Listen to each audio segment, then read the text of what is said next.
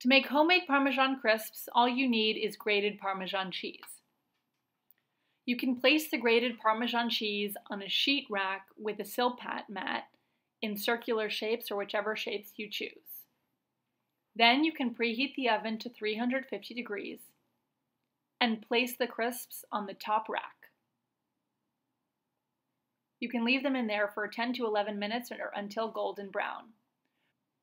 When the crisps are golden brown, use a spatula to move them to a cool plate, and you can leave them there until you're ready to use them. They'll last about 1 week.